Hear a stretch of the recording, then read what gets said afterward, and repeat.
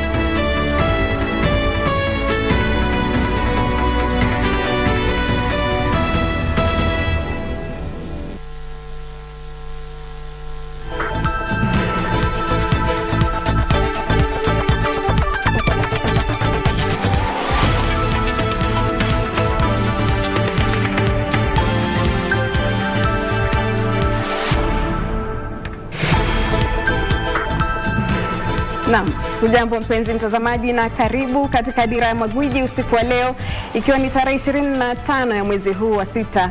Hujambo na karibu, tuandamane hadi tamati. Niko hapa na mwenzangu Wanjiru. Jina langu ni Jamila Mbugua. Vipi dadangu, hujambo? Sina neno, labda wewe. Nasikia vizuri leo. Nimepona, nashukuru. Na mpenzi mtazamaji, sijui unatazama ukiwa wapi jioni ya leo. Karibu tukupashe yaliyojiri katika Dira ya Magwiji. Lakini kwanza hivi hapa vidokezo vya leo.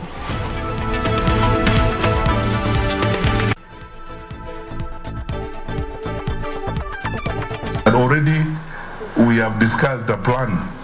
My colleague, the Inspector General, na wale wengine, we have already deployed and we are operating there. Matiang'i atangaza msako mkali wa magenge ya uhalifu ambayo yamekuwa yakiwahangaisha wananchi katika maeneo mbalimbali ya nchi. Na mwanaume aliyetelekezwa na familia yake katika hospitali kuu ya Kenyatta baada ya kuugua hatimaye apata makao. Kiwango cha maambukizi ya COVID humu nchini chashuka hadi 13%, huku watu 427 wakiambukizwa katika muda wa saa 24 zilizopita.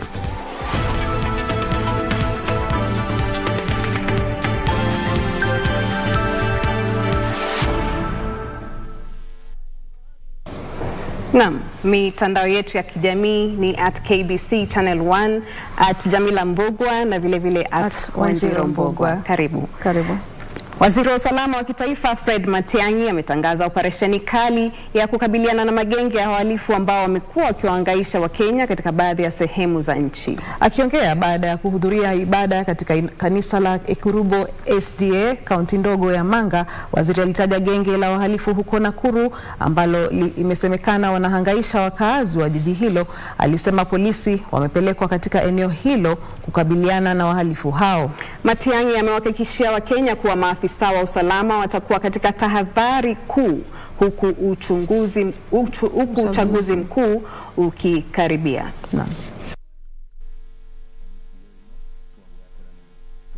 Tuko na kila aina ya maafisa wa polisi, tuko na vifaa vya kutosha. So we are ready to support and ensure the residents of Nakuru hawana shida. And I want to assure them, because I have this opportunity, that already we have discussed a plan. My colleague, the Inspector General, na wale wengine, we have already deployed and we are operating there from last night. Tukienda kanisa Jumapili, tuombe. Tukiingia msikiti Ijumaa, tusali na tuombe. Tuwe na uchaguzi wa amani. Because there is nothing we need more than peace and stability in our country. Elections come and go, but we have a country that we must take care of.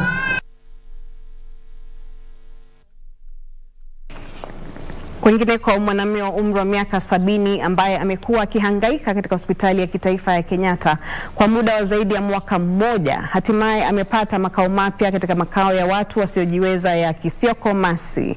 Inasemekana Daniel Kimani alipelekwa hospitalini humo na maafisa wa polisi baada ya kuhusika katika ajali ya barabarani. Tangu wakati huo hakuna jamaa yake aliyejitokeza kumtembelea wala kulipa bili zake za hospitali. Kuwasili kwa gari hili la ambulensi katika makao ya watu wasiojiweza ya Kithioko Masi katika kaunti ya Machakos kuliashiria mwanzo mpya kwa Daniel Kimani mwenye umri wa miaka 70. Kwa zaidi ya mwaka mmoja, Kimani amekuwa mkazi wa hospitali ya kitaifa ya Kenyatta, na kwa muda huo wote hakuna mtu aliyedai kuwa jamaa yake. Sasa yupo hapa, mazingira mapya. Baada ya kuwasili, stakabadhi zake zilikabidhiwa watunzi wake wapya chini ya uangalizi wa familia yake mpya. Aaron Baracha, ambaye ni mhudumu wa matibabu wa kijamii katika hospitali ya kitaifa ya Kenyatta, anasema Kimani alifikishwa hospitalini na maafisa wa polisi baada ya kuhusika katika ajali ya barabarani. He had a dislocation of the hip and he had a fracture of the ankle. He was treated and now he was ready to leave the hospital. But he could not tell us where he comes from because he had some mild hand injury. This is a patient who left home for very many years. He has been living in the street of Nairobi. Until now that he is sick, he cannot survive in Nairobi. Baracha anasema licha ya juhudi za kutafuta familia yake, hakuna mtu aliyejitokeza kumtunza mzee huyo ambaye sasa anatumia kiti cha magurudumu. We took fingerprints, we took them to the registration of persons. We are able to know where he comes from. We found that he comes from somewhere in Dagoretti.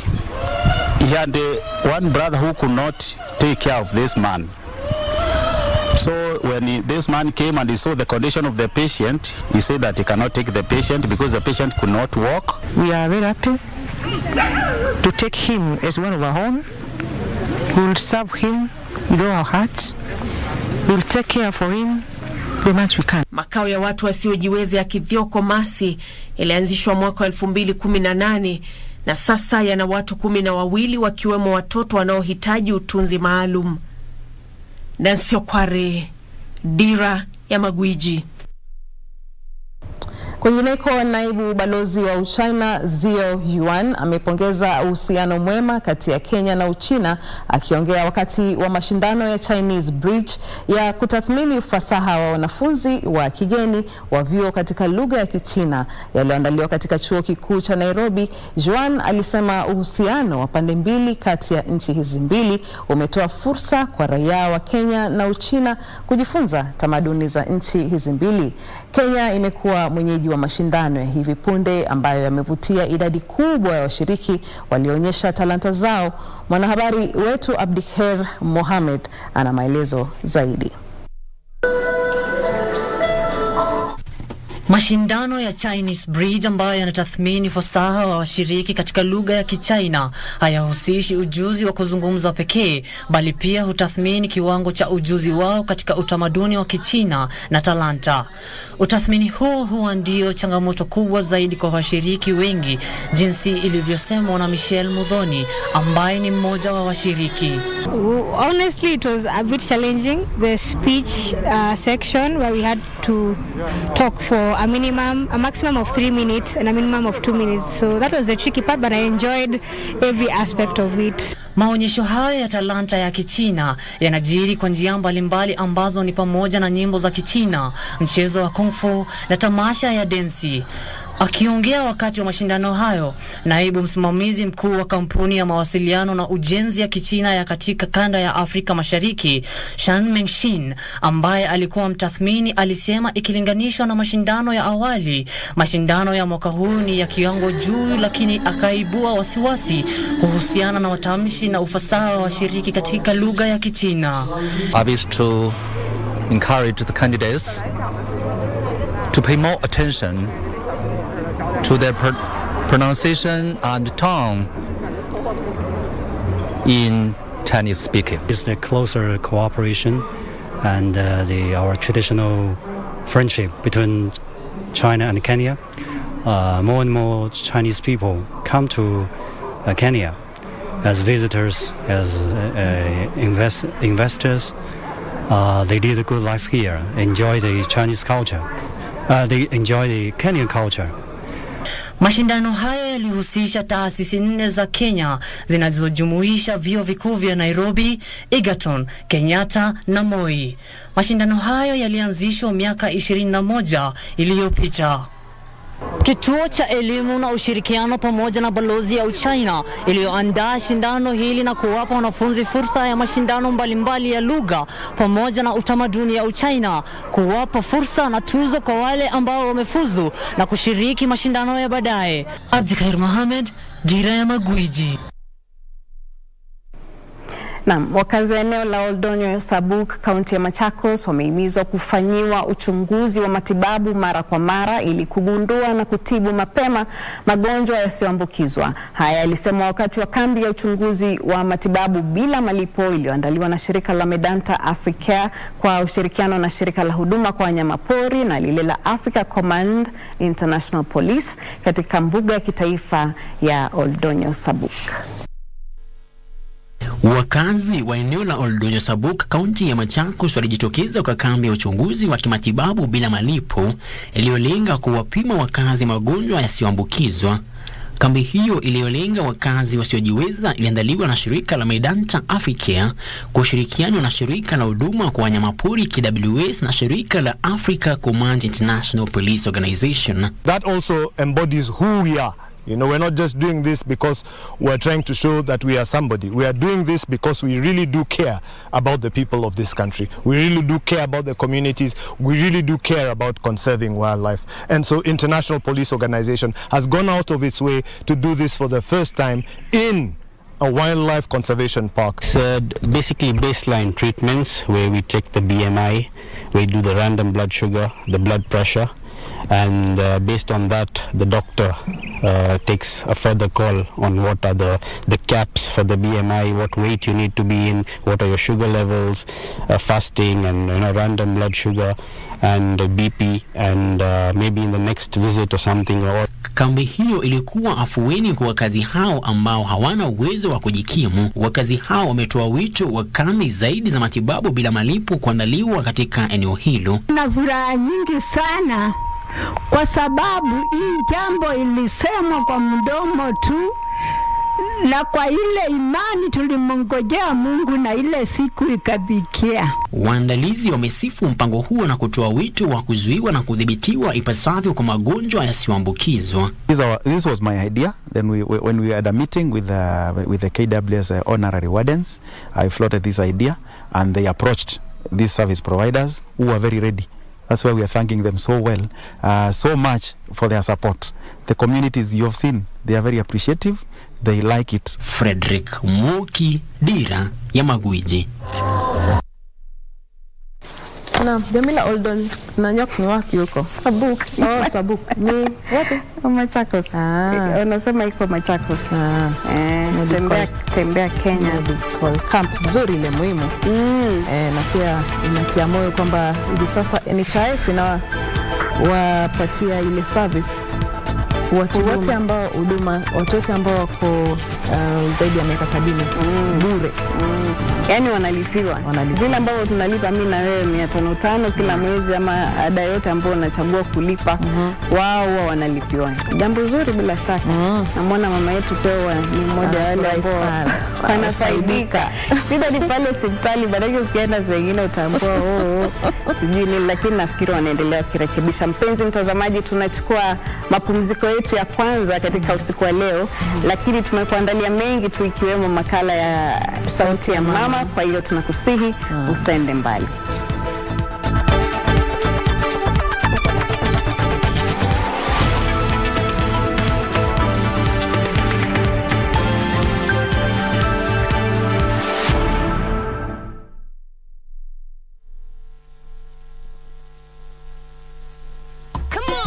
I'm the photographer Black Milk. I have an exhibition in 8 weeks about how things get better with time. Let's go! Darling Fluffy Kinky inspired me.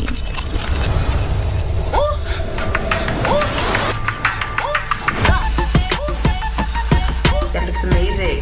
I'm seeing how the twists blend with her hair over time. How she actually feels more confident. Perfect. Yeah, that's perfect. She's really more beautiful every week. That's definitely worth celebrating. Darling Fluffy Kinky. Twists that get better every day. Just like you. Kupata heshima kama sikiza tune kwenye simu yako, bonyeza *811 759#. Ukiwa mtu wa heshima, utaheshimiwa. Ukiwa mtu wa kupeana, nawe utapewa. Ukiwa wewe ni wa kudharau wengine, utadharauliwa. Ukiwa wa chuki, malipo ni yale yale. Ikiwa wewe ni mtu wa haramu, vile vile itakupata tu. Na kama wewe ni mtu wa kushauri kwa hekima, kupata heshima, bonyeza *811 759#. *811 759#.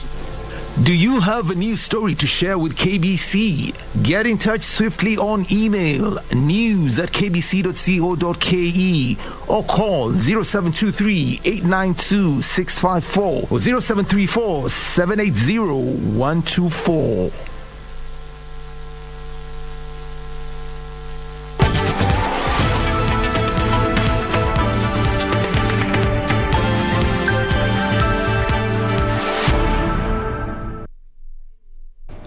Karibu tena mpenzi mtazamaji. Tukisalia katika siasa, mgombea urais wa chama cha muungano wa Azimio la Umoja Raila Odinga ameahidi kukomesha matatizo ya elimu yanayokumba eneo la kaskazini ya nchi kwa kujenga vyuo vya mafunzo kwa walimu katika eneo hilo la kuajiri walimu wote wanaotoka katika eneo hilo. Raila amesema eneo hilo huenda likaachwa nyuma katika ajenda ya elimu humu nchini iwapo matatizo hayo ya walimu yanayosababishwa na hali ya kutoroka eneo hilo kwa walimu wasio wakaazi hayatatatuliwa.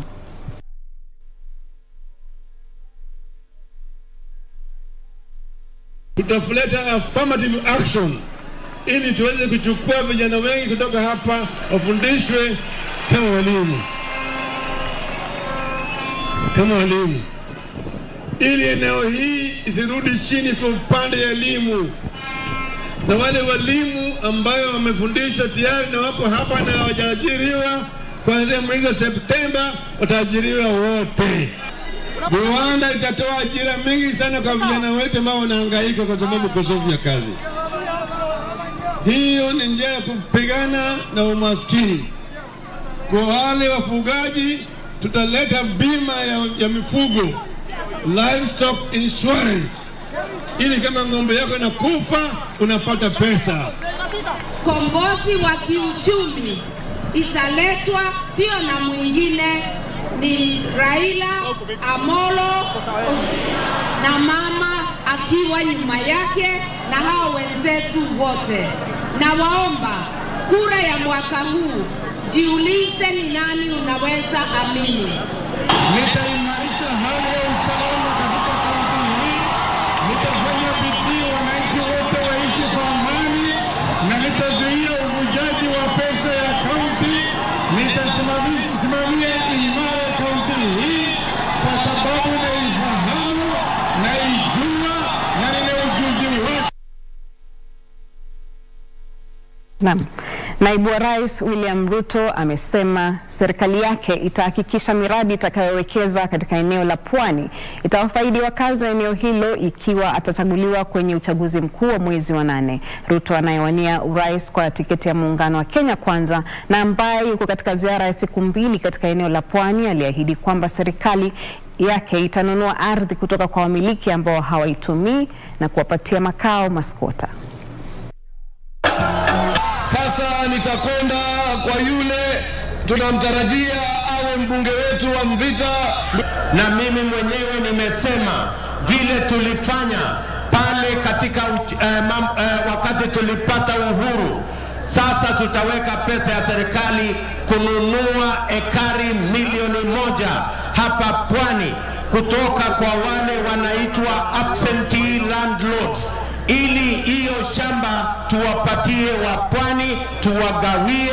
Wale wanakaa kama maskota, pesa ya serikali tutatumia kuwanunulia ardhi. Hatutaki raundi ya pili. Mimi naomba, hatutaki raundi ya pili. Tunataka ushindi kwa raundi ya kwanza. Sema round 1. Round 1. Tunataka tutembee pamoja ili nchi yetu ibadilike.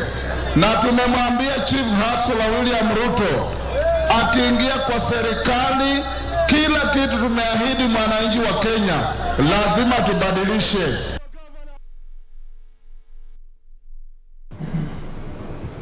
Naam, kiwango cha maambukizi ya COVID humu nchini kimeshuka hadi 13% ikilinganishwa na 14.3 iliyonakiliwa hiyo jana. Hii inafuatia kubainishwa kwa visa vipya 427 vya ugonjwa huo katika muda wa saa 24 zilizopita kutoka katika sampuli 3291 zilizopimwa. Kufikia sasa jumla ya visa 331,966 vya COVID-19 vimenakiliwa humu nchini. Takwimu za Wizara ya Afya zinaashiria kwamba hakuna kifo kutokana na ugonjwa huo kilinakiliwa katika muda wa saa 24 zilizopita, na hivyo jumla ya vifo vya ugonjwa huo humu nchini vinasalia 5,651. Kituo cha masuala ya COVID cha Chuo Kikuu cha John Hopkins kinasema kwamba zaidi ya visa milioni 542 vya COVID vimeripotiwa kote duniani kufikia sasa, huku watu milioni 6.3 wakiangamia tangu ugonjwa huo ulipochipuka.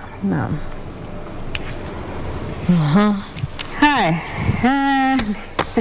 Katika makala yetu ya Sauti ya Mama hii leo tunaongea na mama ambaye anapenda sana, ni mwanaharakati wa mambo wa kupigania haki za kijamii.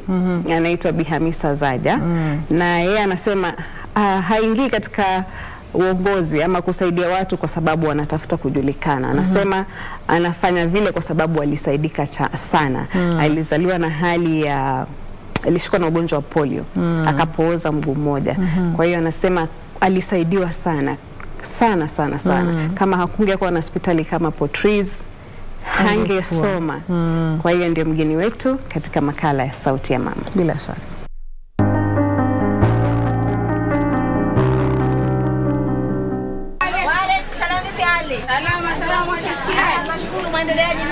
Bi Hamisa Zaja mwenye umri wa miaka 51 alipatwa na ulemavu uliotokana na homa ya polio akiwa mchanga na kupoteza nguvu katika mguu wake wa kushoto.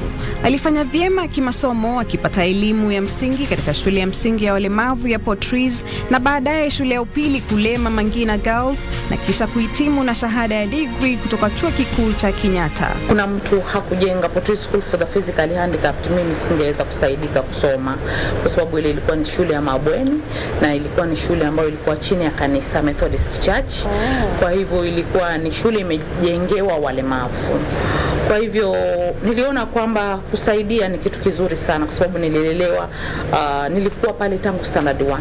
Standard 1 ni kumaanisha kulikuwa na mama mwenye amejitolea, hata kama alikuwa mshahara, ule mshahara haungeweza kuniangalia mimi kama vile, na nilikuwa mimi na watoto wenzangu.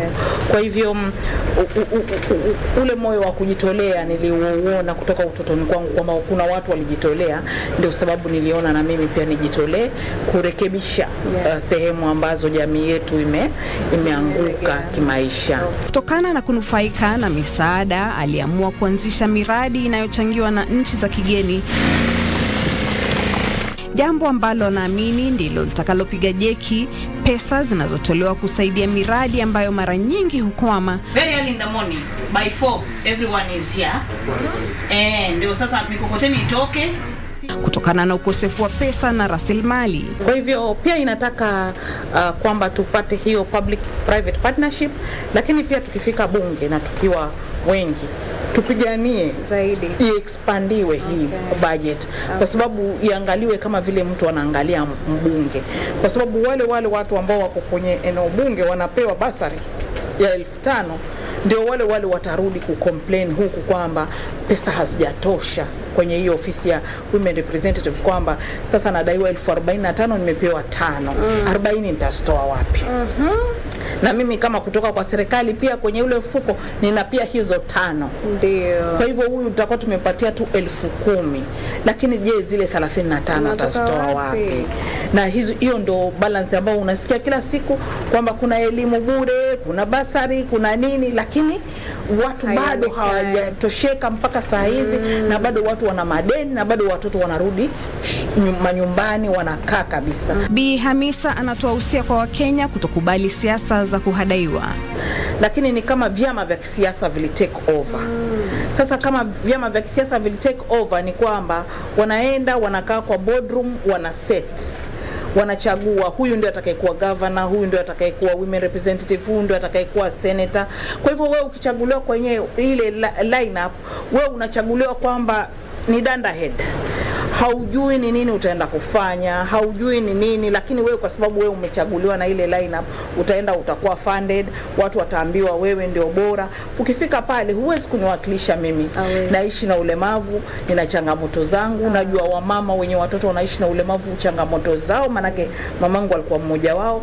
Najua vile wasichana wanaoishi na ulemavu changamoto wanazozipitia, na kama hatutaweza kusukuma policies sawa sawa, basi hata watu wanaishi na ulemavu, wasichana watakosa kabisa elimu.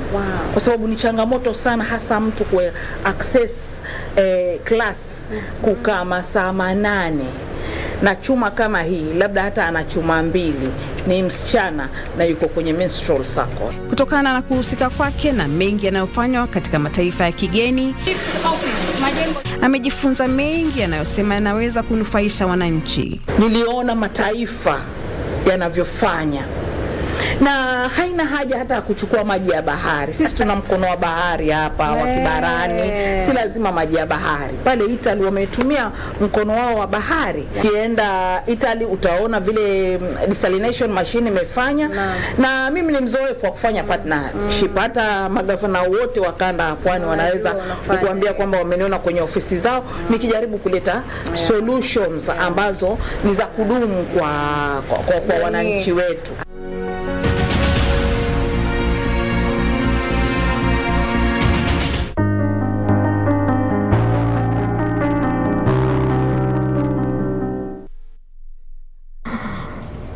Na bila shaka ilikuwa sauti ya mama na Jamila Mbugua. Kwingineko, tume ya uchaguzi humu nchini imeafikiana na vyombo vya habari kuhusu ubadilishanaji wa habari kuhusu uchaguzi mkuu wa mwezi wa 8 kama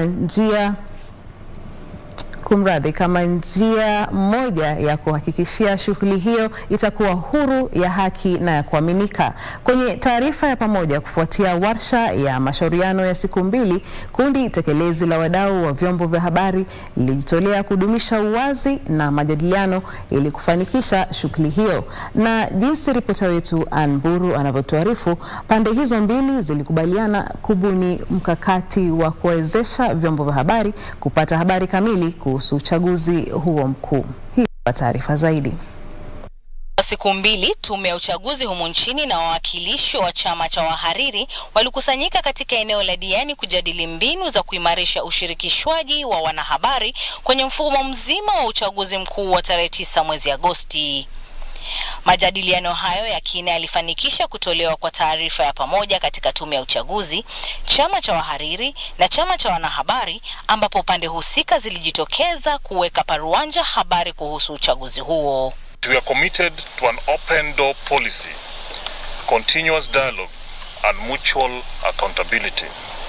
This arrangement between ourselves and the Kenya Media Sector Working Group started a while back and matured on the 4th of March this year when we signed an MOU, and I'm happy to see that this MOU is now moving to fruition. Katika siku kadhaa zijazo, wahusika hao watakamilisha shughuli ya kubuni mkakati wa kuwezesha vyombo vya habari kupata kwa njia rahisi habari kuhusu mfumo huo wa uchaguzi. That IEBC and the media will publicly sign the cooperation and access framework as a demonstrable measure towards enhancing transparency and openness in the electoral process.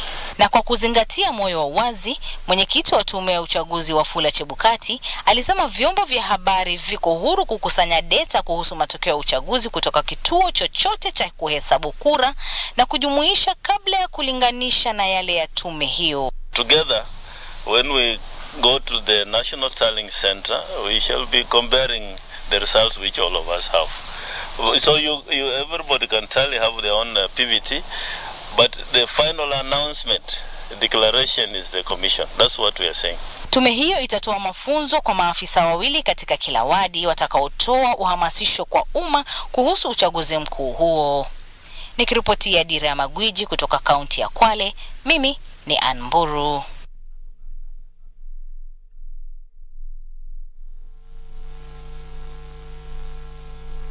Top sports attractions on KBC Channel 1. In July, Kenya Morans face off against the DRC, Egypt and Senegal in the FIBA Basketball World Cup African qualifiers in Alexandria, Egypt from 1st to 3rd of July 2022.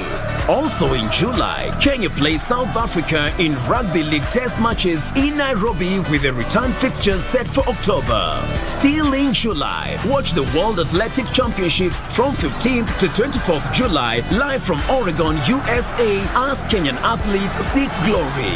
Followed by the 22nd Commonwealth Games from 28th July to 8th August, live from Birmingham, England. In August, join our coverage of the World Athletics Under-20 Championships from the 1st to 6th of August 2022 from Cali, Colombia. Then, in November, catch the World Half Marathon Championships on 13th November from Yangzhou, China.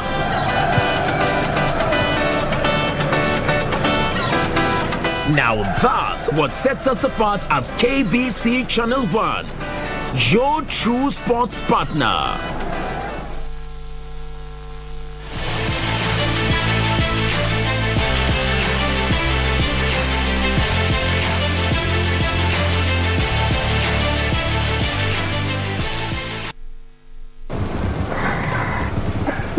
Naam, penzi mtazamaji, tunakwenda moja kwa moja hadi kwake Lemoka atupashe aliyojiri leo katika spoti. Karibu. Asante sana. Nawaita the Mbugwas.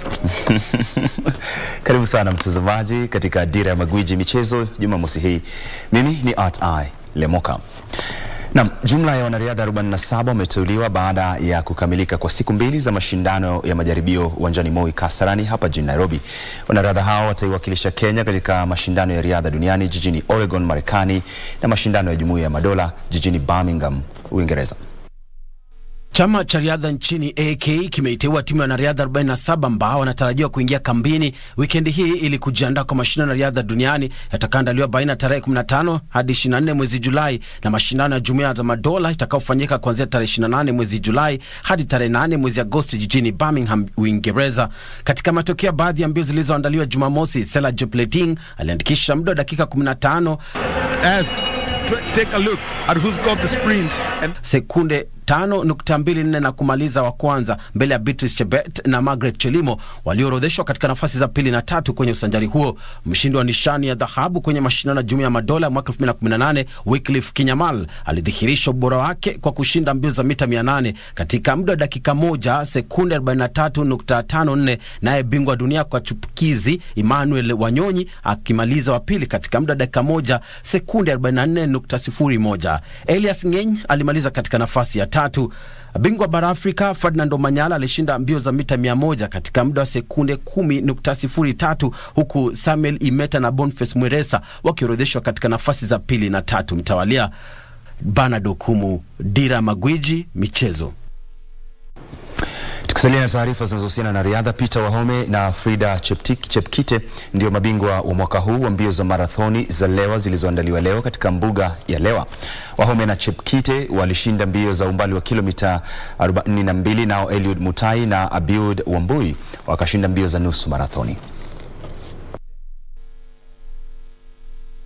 Peter Wahome aliandikisha muda wa saa 2 dakika 24 na sekondi 45 na kushinda mbio za marathon za Lewa. Kwenye mbio hizo, Wahome alimshinda Philip Kigen aliyemaliza wa pili katika muda wa saa 2 dakika 24 na sekundi 53, naye Paul Waweru akamaliza wa tatu katika muda wa saa 2 dakika 31 na sekundi 1. Nimekimbia mbio mara mingi na kujaga top 25 hapo, lakini siku ya leo nimeweza kuwin. Nashukuru Mungu. Frida Chepkiti alishinda mbio za kinadada zilizokosa makali kwa muda wa saa 3 dakika 2 na sekundi 4, huku akimzidi kasi Beatrice Cherop aliyekuwa wa pili katika muda wa saa 3 dakika 5 na sekundi 11. Anika Berlin alimaliza wa tatu katika muda wa saa 3 dakika 19 na sekundi 56. Mbio ya leo haikuwa mbaya vile. Ilikuwa ngawache ilikuwa joto, lakini tuling'ang'ana. Eliud Mutai alishinda mbio za wanaume za nusu marathon mbele ya Mike Kiptum na Evans Mayaka waliomaliza katika nafasi za 2 na 3 mtawalia. Kwenye mbio za nusu marathon za kinadada, Abeod Wambui alifika utepeni wa kwanza mbele ya Lucy Karimi na Masi Kwambai. Dereva Kel Rovanpera wa Finland amehifadhi nafasi yake kileleni pa msururu wa mashindano ya magari ya WRC Safari kabla ya siku ya mwisho ya mkondo wa Kenya hiyo kesho, baada ya kutawala kuanzia mwanzoni hadi mwisho kwenye siku ya 3 mjini Naivasha. Tizama jinsi mambo yalivyokuwa. Rovanpera anaongoza mkondo wa Kenya sekunda 40.3 mbele ya Mwingereza Elfyn Evans, ilhali Takamoto Katsutsa wa Japan ni wa 3. Bingwa mtetezi Mfaransa Sebastian Ogier anashikilia nafasi ya 4 na kuhakikisha kuwa timu ya Toyota Gazoo inashikilia nafasi 4 za mwanzo. Rovanpera alikuwa wa 3 kwenye mkondo wa kwanza wa Soisambu, huku akimaliza wa 6 kwenye mkondo wa Elementaita. Lakini baadhi ya madereva walipata matatizo ya magari katika eneo la Sleeping Warrior, na mzaliwa huyo wa Finland akasalia bila matatizo na kuongoza. Oliver Solberg aliadhibiwa baada ya kusimama kurekebisha gari lake. Gus Greensmith aliaga mashindano hayo baada ya kupata ajali. Craig Breen anashikilia nafasi ya 7. Kjetan Kajetanowicz ni wa 8 katika gari lake aina Skoda Fabia mbele ya Jordan Sadadis. Na kampuni ya magari ya Toyota Sfao iliwapa mashabiki wake fursa ya kutazama mashindano hayo katika eneo la Soisambu. Tomorrow, one of the sections I know a lot of the people or the public will go to is actually Hell's Gate. It should be a very competitive stage, so everybody is welcome to watch the rally there. Raundi hii ya Kenya itakamilika kesho.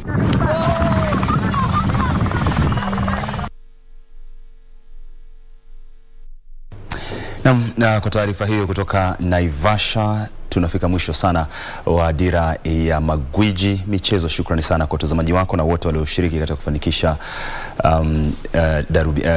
Dira ya Magwiji. Arsenal iko karibu sana kumsajili Gabriel Jesus. Mbugua alikuwa ananiuliza itakuwa namna gani, lakini hata hivyo habari unayo, sio? Ukwenda Vasha wewe. Abandro waenda sasa. Nilikuwa kwa sasa. Naenda sasa. Salimia. Asante sana Lemoka. At Lemoka na nimetoka. Naam. Tuna methali kabla tujafunga. Ilikuwa inasema ukiona maharagwe yameiva, jua mkaa umeteketea. Kwanza jambo la kwanza mimi naona kwamba maharagwe ni yani magumu sana ile kuiva. Yanachukua masaa 2-3, nategemea kama unatumia nini, kama unatumia makaa ama unatumia ile pressure cooker. Kwa hiyo inachukua muda mrefu. Ndio. Sasa sijui katika maana wewe unaweza semaje? Okay. Ni kama pia kusema kitu ambacho unakiona kimeng'aa wakati huu. Hujui kimepitia nini. Naweza mtamani kama ule Lemoka anasoma vizuri habari zake, ama Jamila na Wanjiru, katamani vile wanavyofanya wao, lakini hujui ile process wamepitia yapi kufika pale waliko. Ukiona vieleo pia vimeundwa, tunaweza tukaufananisha na msemo. Haya, kuna watu pale Facebook jamani wametuma salamu, naona wengi kwa mwelekezi wetu Amos, lakini Kenya. Asanteni sana. Duncan Mutunga anasema yuko Zombe Kitui. Ahmed Yusuf anasema yuko Gangari. Kuna watu tu kutoka Nakuru anasema Kevin Gaucho. Wengine kutoka Nanyuki Robert na Mariam, na wengine kutoka Meru Haron Maunyangi. Asanteni sana. Kuna jamaa hapa anaitwa Levis Kandie, na pia ni kutoka Baringo County Eldamaravine. Asanteni sana kwa kuzidi kututizama. Na pacha wote popote pale ambapo mko. Asanteni. Hadi mara nyingine, kwa niaba ya wote wenzetu ambao wako katika chumba chetu cha habari, tunasema shukrani za dhati kwa kuungana nasi. Hadi mara nyingine, tunawatakia usiku mwanana. Jina langu ni Jamila Mbugua. Naitwa Wanjiru Mbugua. Kuwa na usiku mwema.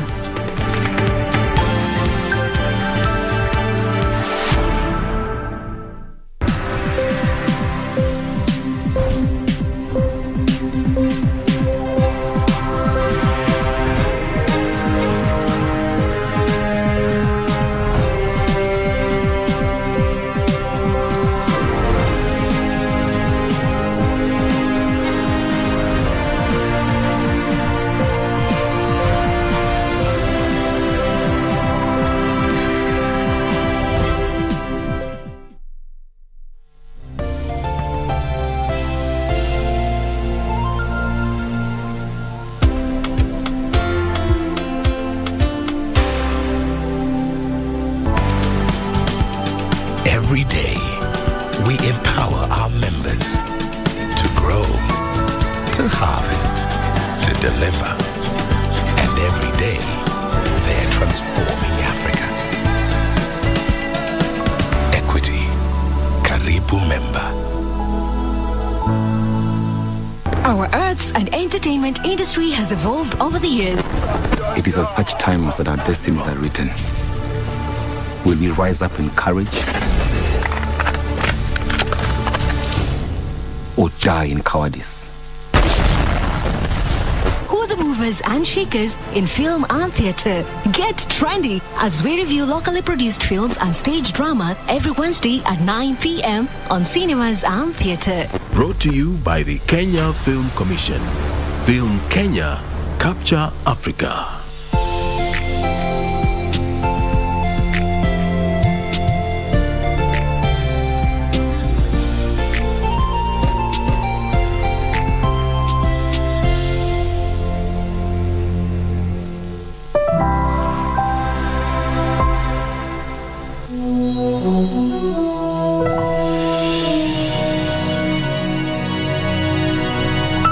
Previously on Classmates. Lakini Kinyanji, unapendanga fujo sana wewe. I like it when the bullies get bullied. So what changes are coming? Oh yes. About that. By the way, guys, I'm leaving you. Why can't you wait until I finish talking, Why can't you wait until I finish delivering my news?